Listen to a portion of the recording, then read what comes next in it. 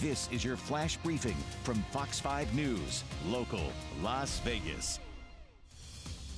I'm Jason Feinberg. Happening today here at home, longtime Metro homicide detective Ray Spencer is announcing that he is running for Las Vegas City Council. Spencer will be running in Ward 6 in the northwest part of the valley.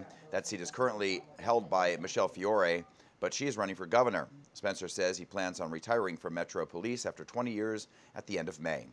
The Fremont Street Experience is getting in the Christmas spirit later today. It'll be hosting its annual Christmas tree lighting ceremony at 5. This year's tree is set to be 42 feet tall. Santa will be making an appearance there, and the holiday will have its production of the Viva Vision canopy.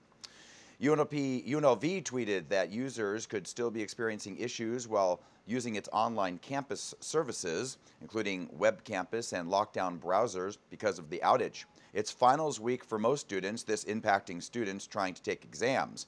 The IT department at UNLV says it's working with faculty and making sure students can get their exams done. And a quick check of your forecast. A warmer Wednesday is on the way before a stronger storm arrives on Thursday. Rain becomes more widespread with the coldest air so far this season on the way for the weekend. Light scattered showers are wrapping up into Wednesday morning as temperatures fall back into the 40s. Stay up to date with the latest breaking news, weather, and traffic with the Fox 5 News app. This is your flash briefing from Fox 5 News, local Las Vegas.